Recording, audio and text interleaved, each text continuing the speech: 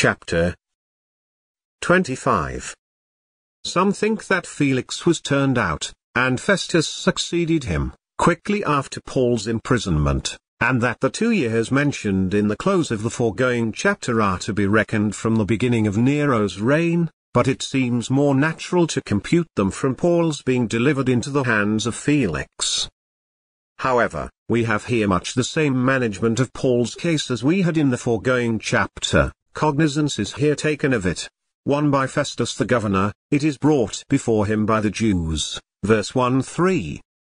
The hearing of it is appointed to be, not at Jerusalem, as the Jews desired, out at Caesarea, verse 4-6. The Jews appear against Paul and accuse him, verse 7, but he stands upon his own innocency, verse 8, and to avoid the removing of the cause to Jerusalem, to which he was pressed to consent, he at length appeals to Caesar, verse 9-12. 2. By King Agrippa, to whom Festus relates his case, verse 13-21, and Agrippa desires he might have the hearing of it himself, verse 22. The court is accordingly set, and Paul brought to the bar, verse 23, and Festus opens the cause, verse 24-27, to introduce Paul's defense in the next chapter. Paul arraigned before Festus, Paul's fourth defense, Paul appeals to Caesar. 1 Now when Festus was come into the province, after 3 days he ascended from Caesarea to Jerusalem. 2 Then the high priest and the chief of the Jews informed him against Paul, and besought him. 3 And desired favor against him, that he would send for him to Jerusalem, laying wait in the way to kill him. 4 But Festus answered, that Paul should be kept at Caesarea, and that he himself would depart shortly thither.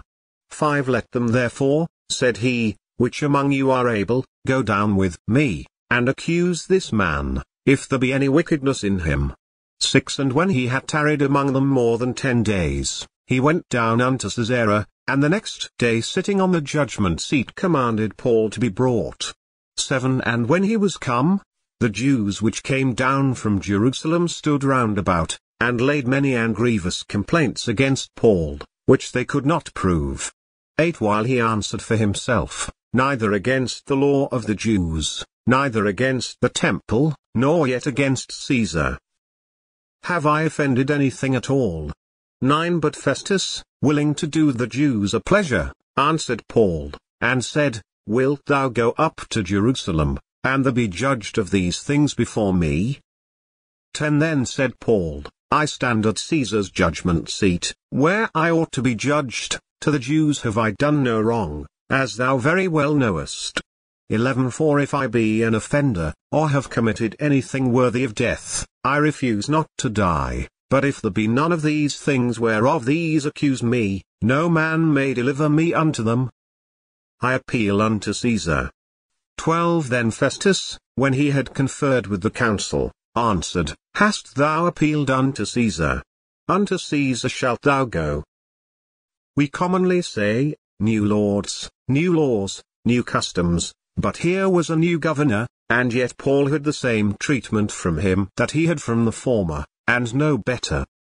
Festus, like Felix, is not so just to him as he should have been, for he does not release him, and yet not so unjust to him as the Jews would have had him to be, for he will not condemn him to die, nor expose him to their rage. Here is, 1 The pressing application which the high priest and other Jews used with the governor to persuade him to abandon Paul, for to send him to Jerusalem was in effect to abandon him. 1. See how speedy they were in their applications to Festus concerning Paul.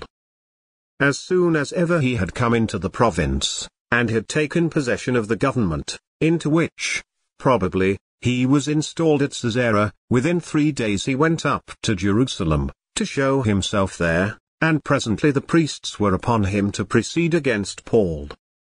He stayed 3 days at Caesarea, where Paul was a prisoner, and we do not find that in that time Paul made any application to him to release him, though, no doubt, he could have made good friends, that he might hope to have prevailed by, but as soon as ever he comes up to Jerusalem the priests are in all haste to make an interest with him against Paul.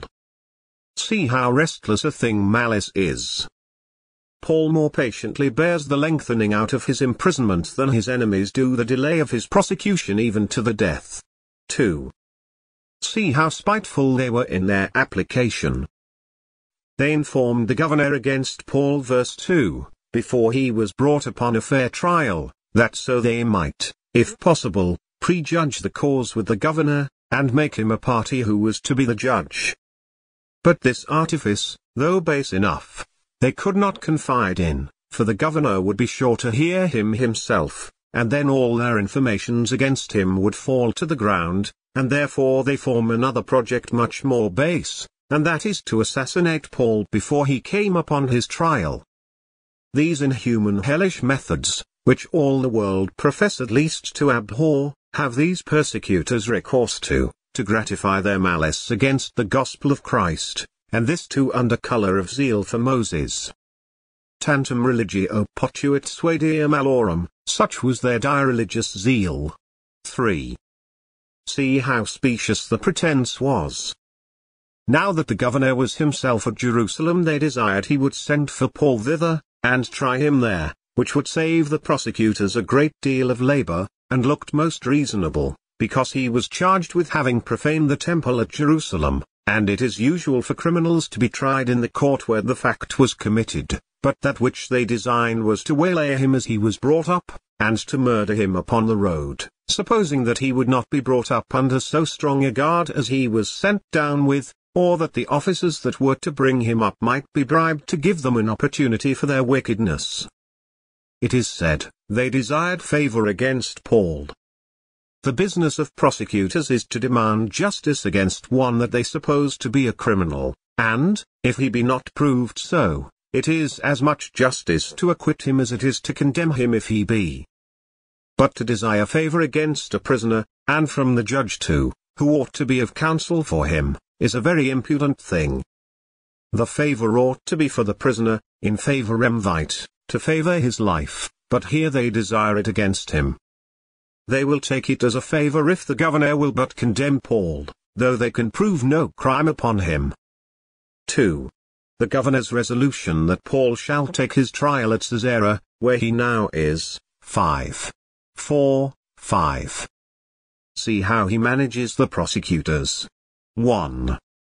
He will not do them the kindness to send for him to Jerusalem. No, he gave orders that Paul should be kept at Caesarea. It does not appear that he had any suspicion, much less any certain information, of their bloody design to murder him by the way, as the chief priests had when he sent him to Caesarea, chapter 23.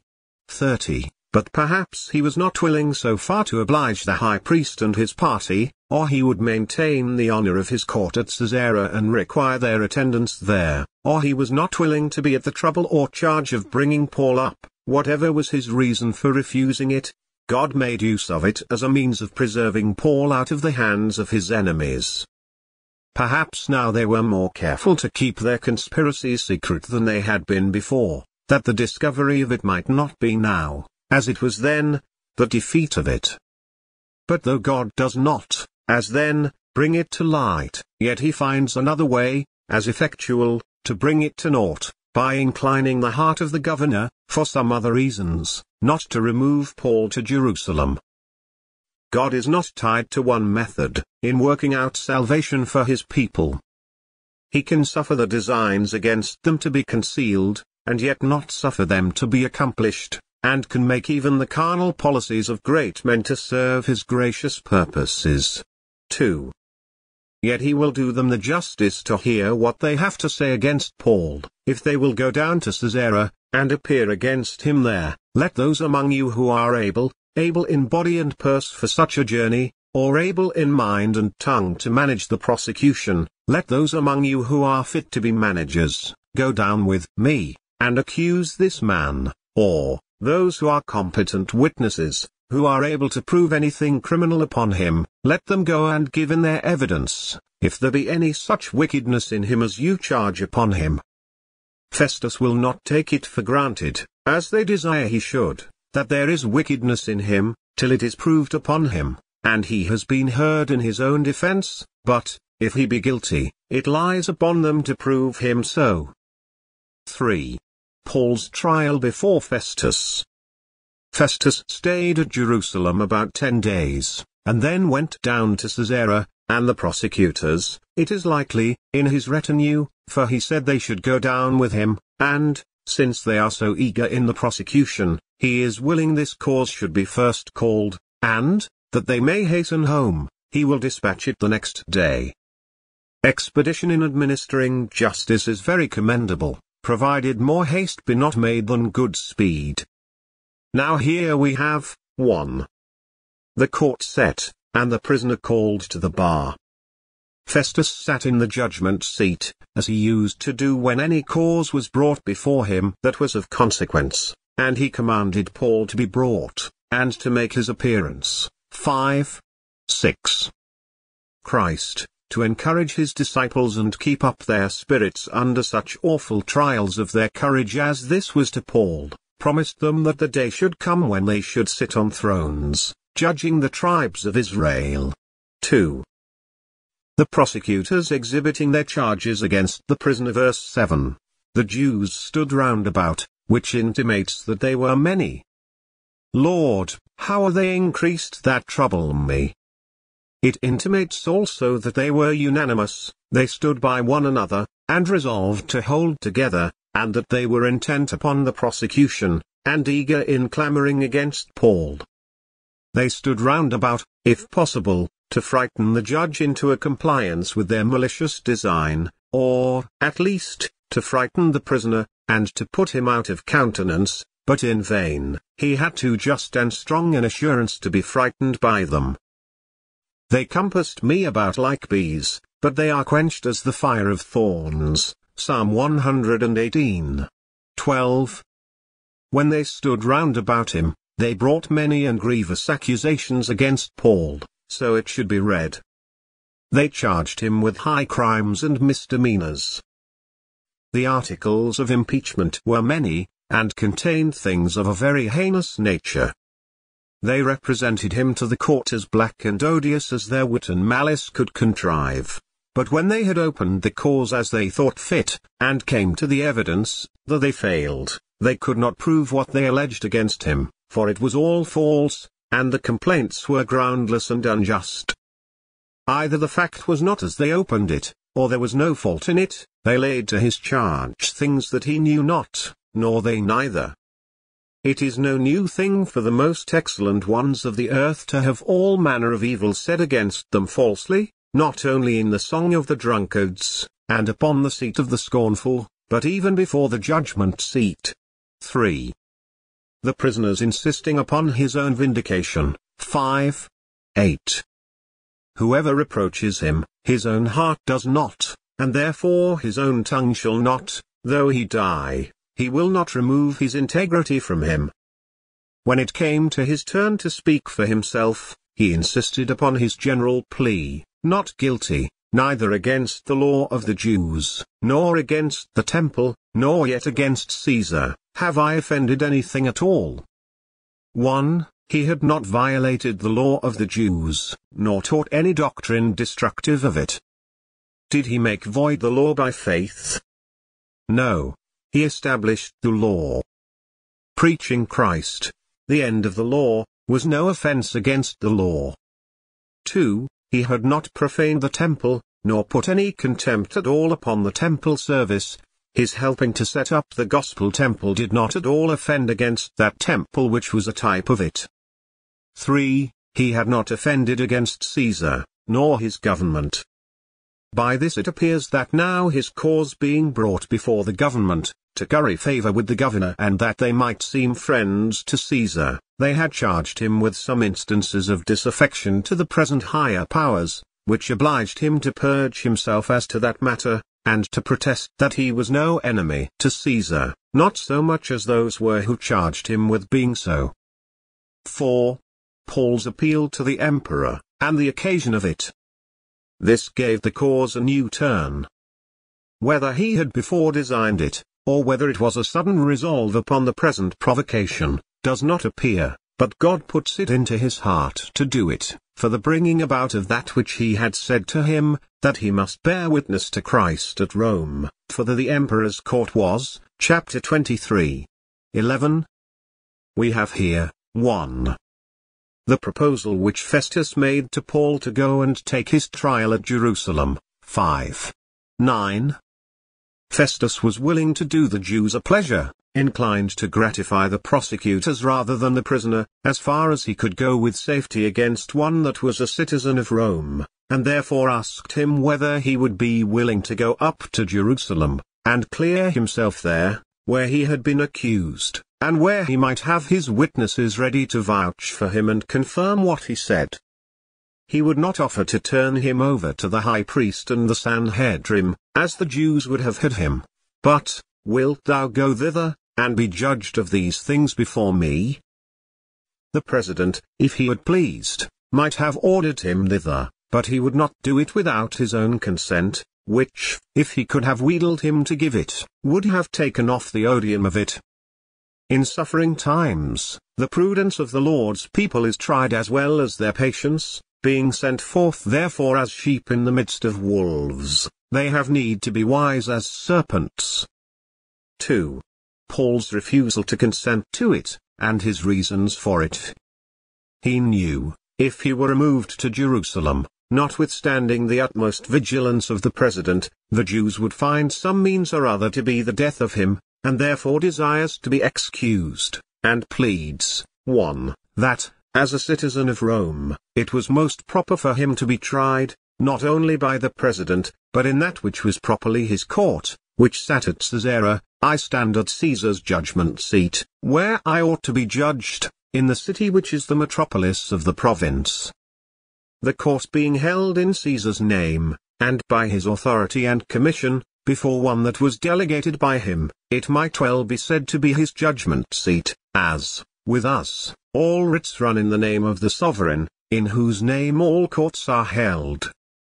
Paul's owning that he ought to be judged at Caesar's judgment seat plainly proves that Christ's ministers are not exempted from the jurisdiction of the civil powers, but ought to be subject to them, as far as they can with a good conscience, and, if they be guilty of a real crime, to submit to their censure, if innocent, yet to submit to their inquiry, and to clear themselves before them. 2. That, as a member of the Jewish nation, he had done nothing to make himself obnoxious to them. To the Jews have I done no wrong, as thou very well knowest. It very well becomes those that are innocent to plead their innocency, and to insist upon it. It is a debt we owe to our own good name, not only not to bear false witness against ourselves, but to maintain our own integrity against those who bear false witness against us. 3. That he was willing to abide by the rules of the law, and to let that take its course. 5. 11. If he be guilty of any capital crime that deserves death, he will not offer either to make resistance or to make his escape, will neither flee from justice nor fight with it. I refuse not to die, but will accept of the punishment of my iniquity.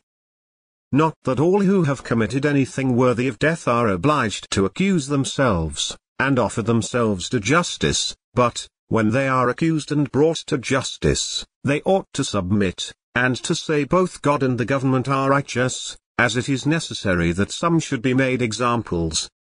But, if he be innocent, as he protests he is, if there be none of these things whereof these accuse me, if the prosecution be malicious and they are resolved to have my blood right or wrong, no man may deliver me unto them, no, not the governor himself, without palpable injustice, for it is his business as much to protect the innocent as to punish the guilty, and he claims his protection.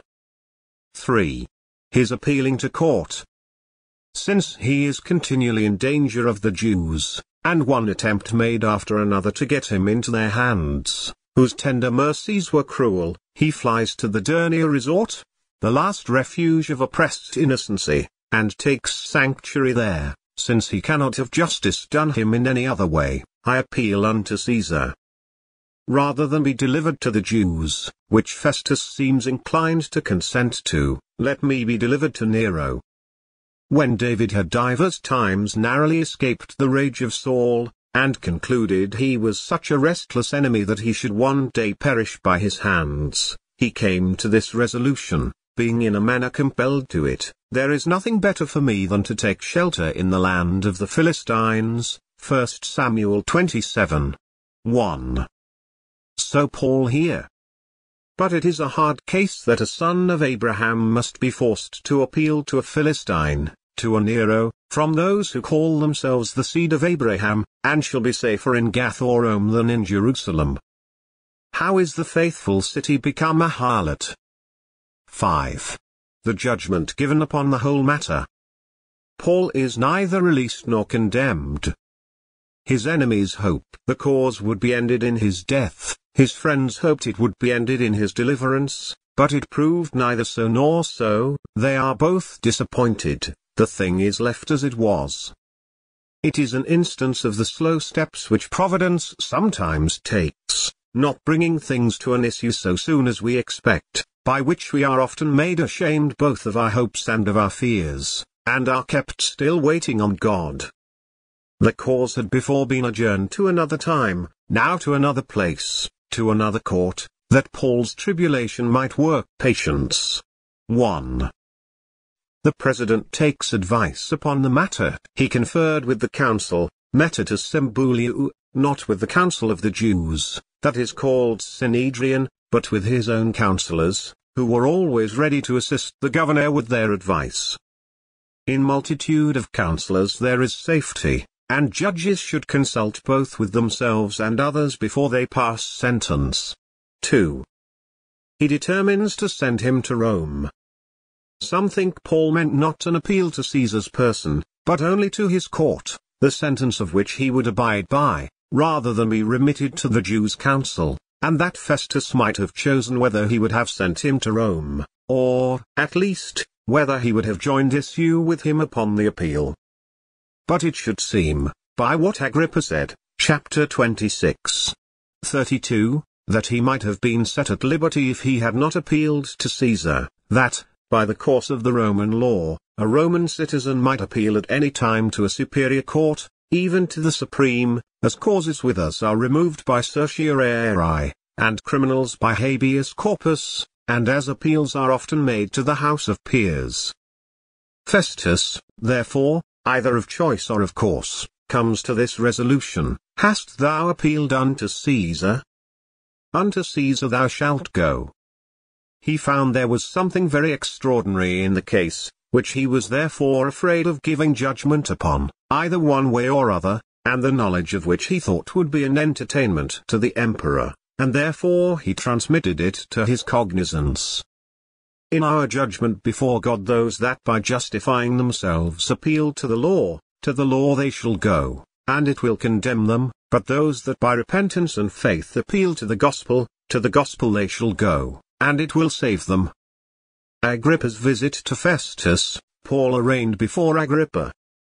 13 And after certain days King Agrippa and Bernice came unto Caesarea to salute Festus. 14 And when they had been there many days, Festus declared Paul's cause unto the king, saying, There is a certain man left in bonds by Felix. 15 About whom, when I was at Jerusalem, the chief priests and the elders of the Jews informed me, desiring to have judgment against him. 16 To whom I answered, It is not the manner of the Romans to deliver any man to die, before that he which is accused have the accusers face to face, and have license to answer for himself concerning the crime laid against him. 17 Therefore, when they were come hither, without any delay on the morrow I sat on the judgment seat, and commanded the man to be brought forth. 18 Against whom when the accusers stood up, they brought none accusation of such things as I supposed. 19 But had certain questions against him of their own superstition, and of one Jesus, which was dead, whom Paul affirmed to be alive. 20 And because I doubted of such manner of questions, I asked him whether he would go to Jerusalem, and there be judged of these matters. 21 But when Paul had appealed to be reserved unto the hearing of Augustus, I commanded him to be kept till I might send him to Caesar. 22 Then Agrippa said unto Festus, I would also hear the man myself. Tomorrow, said he, thou shalt hear him. 23 And on the morrow, when Agrippa was come, and Bernice, with great pomp, and was entered into the place of hearing, with the chief captains, and principal men of the city, at Festus' commandment Paul was brought forth. 24 And Festus said, King Agrippa, and all men which are here present with us, ye see this man, about whom all the multitude of the Jews have dealt with me, both at Jerusalem, and also here, crying that he ought not to live any longer. 25 But when I found that he had committed nothing worthy of death, and that he himself hath appealed to Augustus, I have determined to send him. 26 Of whom I have no certain thing to write unto my Lord. Wherefore I have brought him forth before you, and specially before thee, O King Agrippa, that, after examination had, I might have somewhat to write. 27 For it seemeth to me unreasonable to send a prisoner, and not withal to signify the crimes laid against him. We have here the preparation that was made for another hearing of Paul before King Agrippa, not in order to his giving judgment upon him, but in order to his giving advice concerning him, or rather only to gratify his curiosity. Christ had said, concerning his followers, that they should be brought before governors and kings. In the former part of this chapter Paul was brought before Festus the governor, here before Agrippa the king, for a testimony to both. Here is, 1 The kind and friendly visit which King Agrippa made to Festus, now upon his coming into the government in that province. Verse 13, After certain days, King Agrippa came to Caesarea. Here is royal visit. Kings usually think it enough to send their ambassadors to congratulate their friends, but here was a king that came himself, that made the majesty of a prince yield to the satisfaction of a friend, for personal converse is the most pleasant among friends. Observe, 1. Who the visitants were. 1. King Agrippa, the son of that Herod, surnamed Agrippa, who killed James the Apostle, and was himself eaten of worms, and great-grandson of Herod the Great, under whom Christ was born. Josephus calls this Agrippa the younger. Claudius the emperor made him king of Chalcis, and tetrarch of Trachonitis and Abilene, mentioned Luke 3. 1. The Jewish writers speak of him, and, as Dr. Lightfoot tells us, among other things relate this story of him, that reading the law publicly, in the latter end of the year of release, as was enjoined, the king, when he came to those words, Deuteronomy 17.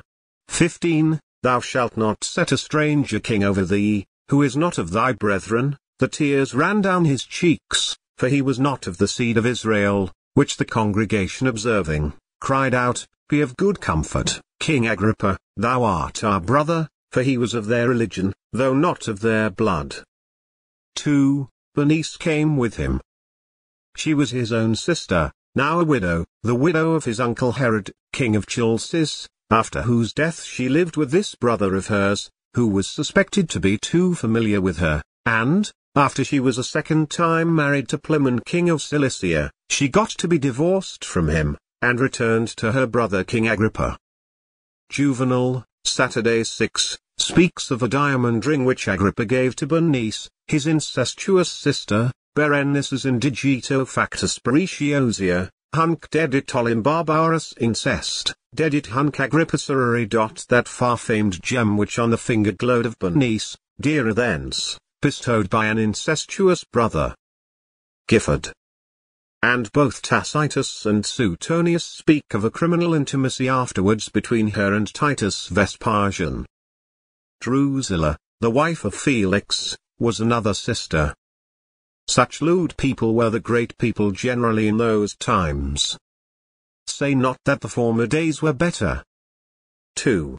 What the design of this visit was, they came to salute Festus, to give him joy of his new promotion, and to wish him joy in it. They came to compliment him upon his accession to the government, and to keep up a good correspondence with him, that Agrippa, who had the government of Galilee, might act in concert with Festus, who had the government of Judea, but it is probable they came as much to divert themselves as to show respect to him, and to share in the entertainments of his court, and to show their fine clothes, which would do vain people no good if they did not go abroad. 2. The account which Festus gave to King Agrippa of Paul on his case, which he gave 1. To entertain him, and give him some diversion. It was a very remarkable story, and worth any man's hearing, not only as it was surprising and entertaining, but, if it were truly and fully told, very instructive and edifying, and it would be particularly acceptable to Agrippa, not only because he was a judge, and there were some points of law and practice in it well worth his notice, but much more as he was a Jew, and there were some points of religion in it much more deserving his cognizance. 2. To have his advice. Festus was but newly come to be a judge, at least to be a judge in these parts, and therefore was diffident of himself and of his own ability, and willing to have the counsel of those that were older and more experienced, especially in a matter that had so much difficulty in it as Paul's case seemed to have, and therefore he declared it to the king. Let us now see the particular account he gives to King Agrippa concerning Paul. 5. 14:21. 1. He found him a prisoner when he came into the government of this province, and therefore could not of his own knowledge give an account of his cause from the beginning. There is a certain man left in bonds by Felix, and therefore, if there were anything amiss in the first taking of him into custody, Festus is not to answer for that, for he found him in bonds. When Felix, to do the Jews a pleasure, left Paul bound, though he knew him to be innocent, he knew not what he did, knew not but he might fall into worse hands than he did fall into, though they were none of the best. 2. That the Jewish Sanhedrim were extremely set against him. The chief priests and the elders informed me against him as a dangerous man, and not fit to live, and desired he might therefore be condemned to die. These being great pretenders to religion, and therefore to be supposed men of honor and honesty, Festus thinks he ought to give credit to them. But Agrippa knows them better than he does, and therefore Festus desires his advice in this matter. 3. That he had insisted upon the Roman law in favor of the prisoner, and would not condemn him unheard. Verse 16, It is not the manner of the Romans, who herein govern themselves by the law of nature and the fundamental rules of justice, to deliver any man to die, to grant him to destruction, so the word is, to gratify his enemies with his destruction, before the accused has the accusers face to face, to confront their testimony, and have both license and time given him to answer for himself. He seems to upbraid them as if they reflected upon the Romans and their government in asking such a thing, or expecting that they would condemn a man without trying him. No, says he, I would have you to know, whatever you may allow of among yourselves, the Romans allow not of such a piece of injustice among them. Audi et altrum partem, here the other side, had become a proverb among them. This rule we ought to be governed by in our private censures in common conversation. We must not give men bad characters, nor condemn their words and actions, till we have heard what is to be said in their vindication. See John 7:51. 4. That he had brought him upon his trial, according to the duty of his place. 5:17. That he had been expeditious in it, and the prosecutors had not reason to complain of his being dilatory, for as soon as ever they had come, and we are sure they lost no time, without any delay, on the morrow, he had brought on the cause. He had likewise tried him in the most solemn manner. He sat on the judgment seat, as they used to do in weightier causes, while those that were of small moment they judged per plano, upon even ground. He called a great court on purpose for the trial of Paul, that the sentence might be definitive, and the cause ended. 5. That he was extremely disappointed in the charge they brought against him. Verse 18, 19, when the accusers stood up against him, and opened their indictment, they brought no accusations of such things as I supposed. 1. He supposed by the eagerness of their prosecution, and their urging it thus upon the Roman governors one after another: first, that they had something to accuse him of that was dangerous either to private property or the public peace, that they would undertake to prove him a robber, or a murderer, or a rebel against the Roman power, that he had been in arms to head a sedition, that if he were not that Egyptian who lately made an uproar, and commanded a party of cutthroats, as the chief captain supposed him to be, yet he was one of the same kidney.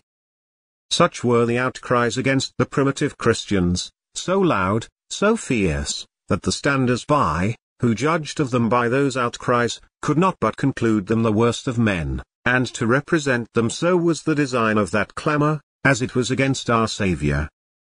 Secondly, that they had something to accuse him of that was cognizable in the Roman courts, and which the governor was properly the judge of, as Gallio expected, chapter 18. 14, otherwise it was absurd and ridiculous to trouble him with it, and really an affront to him. 2. But to his great surprise he finds the matter is neither so nor so. They had certain questions against him, instead of proofs and evidences against him. The worst they had to say against him was disputable whether it was a crime or no, moot points, that would bear an endless debate, but had no tendency to fasten any guilt upon him, questions fitter for the schools than for the judgment seat. And they were questions of their own superstition, so he calls their religion, or, rather, so he calls that part of their religion which Paul was charged with doing damage to. The Romans protected their religion according to their law, but not their superstition, nor the tradition of their elders. But the great question, it seems, was concerning one Jesus that was dead, whom Paul affirmed to be alive. Some think the superstition he speaks of was the Christian religion, which Paul preached, and that he had the same notion of it that the Athenians had, that it was the introducing of a new demon, even Jesus. See how slightly this Roman speaks of Christ, and of his death and resurrection, and of the great controversy between the Jews and the Christians whether he were the Messiah promised or no, and the great proof of his being the Messiah, his resurrection from the dead. As if it were no more than this, there was one Jesus that was dead, and Paul affirmed he was alive. In many causes issue is joined upon this question, whether such a person that has been long absent be living or dead, and proofs are brought on both sides, and Festus will have it thought that this is a matter of no more moment. Whereas this Jesus, whom he prides himself in being thus ignorant of, as if he were below his notice, is he that was dead, and is alive, and lives forevermore, and has the keys of hell and of death. Reverend 1:18. What Paul affirmed concerning Jesus, that he is alive, is a matter of such vast importance that if it be not true we are all undone. 6. That therefore he had proposed to Paul that the cause might be adjourned to the Jewish courts, as best able to take cognizance of an affair of this nature. Verse 20. Because I doubted of such manner of questions, and thought myself unfit to judge of things I did not understand, I asked him whether he would go to Jerusalem, appear before the great Sanhedrim, and be judged of these matters. He would not force him to it, but would be glad if Paul would consent to it, that he might not have his conscience burdened with a cause of this nature. 7. That Paul had chosen rather to remove his cause to Rome than to Jerusalem, as expecting fairer play from the emperor than from the priests, he appealed to be reserved to the hearing of Augustus. Verse 21, having no other way to stop proceedings here in this inferior court, and therefore I commanded him to be kept a close prisoner till I might send him to Caesar, for I did not see cause to refuse his appeal, but rather was pleased with it. 3. The bringing of him before Agrippa, that he might have the hearing of his cause. 1. The king desired it. Verse 22, I thank you for your account of him, but I would also hear the man myself. Agrippa knows more of this matter, of the cause and of the person, than Festus does. He has heard of Paul, and knows of what vast concern this question is, which Festus makes such a jest of, whether Jesus be alive or number. And nothing would oblige him more than to hear Paul. many great men think it below them to take cognizance of the matters of religion, except they can hear them like themselves in the judgment seat. Agrippa would not for all the world have gone to a meeting to hear Paul preach, any more than Herod to hear Jesus, and yet they are both glad to have them brought before them, only to satisfy their curiosity. Perhaps Agrippa desired to hear him himself, that he might be in a capacity to do him a kindness, and yet did him none, only put some credit upon him. 2. Festus granted it, tomorrow thou shalt hear him.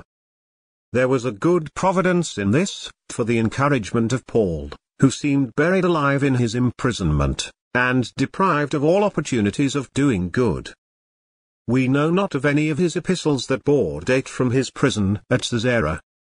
What opportunity he had of doing good to his friends that visited him, and perhaps to a little congregation of them that visited him every Lord's Day, was but a low and narrow sphere of usefulness, so that he seemed to be thrown by as a despised broken vessel, in which there was no pleasure, but this gives him an opportunity of preaching Christ to a great congregation, and, which is more, to a congregation of great ones. Felix heard him in private concerning the faith of Christ. But Agrippa and Festus agree he shall be heard in public. And we have reason to think that his sermon in the next chapter, though it might not be so instrumental as some other of his sermons for the conversion of souls, redounded as much to the honor of Christ and Christianity as any sermon he ever preached in his life. 3. Great preparation was made for it. Verse 23, the next day there was a great appearance in the place of hearing, Paul and his cause being much talked of, and the more for their being much talked against.